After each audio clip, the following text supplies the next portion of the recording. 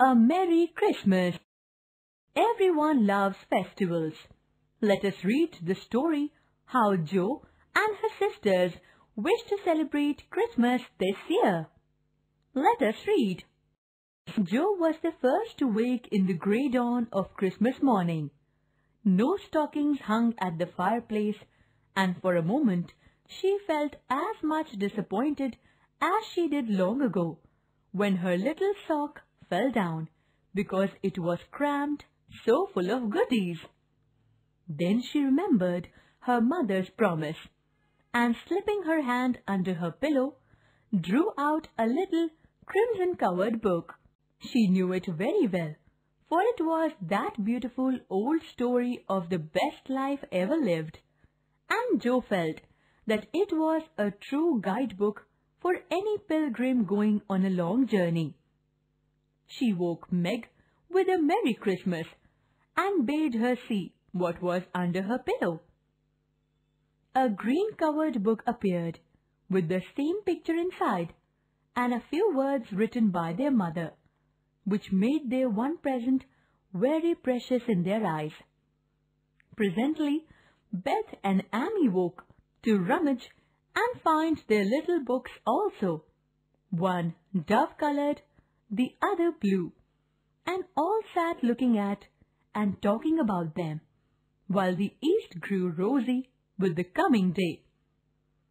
In spite of her small vanities, Margaret had a sweet and pious nature, which unconsciously influenced her sisters, especially Jo, who loved her very tenderly, and obeyed her because her advice was so gently given. "Girls," said Meg seriously, looking from the tumbled head beside her to the little two night-capped ones in the room beyond. "Mother wants us to read and love and mind these books, and we must begin at once. We used to be faithful about it, but since Father went away and all this war trouble unsettled us, we have neglected many things. You can do as you please, but I shall keep my book on the table here and read a little every morning as soon as I wake, for I know it will do me good and help me through the day." Then she opened her new book and began to read. Jo put her arm around her and, leaning cheek to cheek, read also, with the quiet expression so seldom seen on her restless face. "How good Meg is! Come, Annie, let's do as they do. I'll help you with the hard words, and they'll explain little things if we don't understand," whispered Beth, very much impressed by the pretty books and her sister's example. "I am glad mine is blue," said Amy, and then the rooms were very still while the pages were softly turned, and the winter sunshine crept in to touch the bright heads and serious faces with a Christmas greeting. "Where is Mother?" asked Meg, as she and Jo ran down to thank her for their gifts half an hour later. "Goodness only knows. Some poor creature came a-begging, and your ma went straight off to see what was needed. There never was such a woman for giving away victuals and drink, clothes and firing," replied Hannah, who had lived with the family since Meg was born, and was considered by them all more as a friend than a servant. "She will be back soon, I think, so fry your cakes and have everything ready," said Meg, looking over the presents, which were collected in a basket and kept under the sofa, ready to be produced at the proper time. "Why, where is Amy's bottle of cologne?" she added, as the little flask did not appear. "She took it out a minute ago, and went off with it to put a ribbon on it, or some such notion," replied Jo, dancing about the room to take the first stiffness of the new army slippers. "How nice my handkerchiefs look, don't they? Hannah washed and ironed them for me, and I marked them all myself," said Beth, looking proudly at the somewhat uneven letters which had cost her such labor. Bless the child, she's gone, and put mother on them instead of M. March. How funny!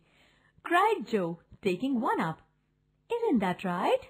I thought it was better to do it so, because Meg's initials are MM, and I don't want anyone to use these but Marmee, said Beth, looking troubled.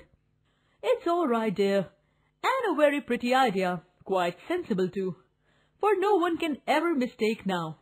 It will please her very much, I know, said Meg, with a frown for Joe and a smile for Beth. There's Mother! Hide the basket quick! Cried Joe, as a door slammed and steps sounded in the hall. Amy came in hastily and looked rather abashed when she saw her sisters all waiting for her. Where have you been, and what are you hiding behind you? Asked Meg, surprised to see by her hood and cloak that lazy Amy had been out so early. Don't laugh at me, Joe. I didn't mean anyone should know till the time came. I only meant to change the little bottle for a bygone, and I gave all my money to get it, and I'm truly trying not to be selfish any more. As she spoke, Amy showed the handsome flask which replaced the cheap one, and looked so earnest and humble in her little effort to forget herself that Meg hugged her on the spot, and Joe pronounced her a trump, while Beth ran to the window and picked her finest rose to ornament the stately bottle. You see, I felt ashamed of my present after reading and talking about being good this morning. So I ran round the corner and changed it the minute I was up. And I'm so glad, for mine is the handsomest now. Another bang of the street door sent the basket under the sofa, and the girls to the table, eager for breakfast. Merry Christmas, Marmee, many of them. Thank you for our books. We read some and mean to every day. They all cried in chorus. Merry Christmas, little daughters. I'm glad you began at once and hope you will keep on. But I want to say one word before we sit down. Not far away from here lies a poor woman with a little newborn baby. 6 children are huddled into one bed to keep from freezing, for they have no fire. There is nothing to eat over there. And the oldest boy came to tell me they were suffering hunger and cold. My girls, will you give them your breakfast, a Christmas present? They were all unusually hungry, having waited nearly an hour, and for a minute no one spoke. Only a minute, for Joe exclaimed impetuously, I'm so glad you came before we began. May I go and help carry the things to the poor little children? Asked Beth eagerly. I shall take the cream and the muffins, said Annie, heroically giving up the article she most liked. Meg was already covering the buckwheats and piling the bread into one big plate. I thought you'd do it, said Mrs. March, smiling as if satisfied. You shall all go and help me, and when we come back, we will have bread and milk for breakfast, and make it up at dinner time. They were soon ready, and the procession set out. Fortunately, it was early, and they went through back streets, so few people saw them, and no one laughed at the queer party.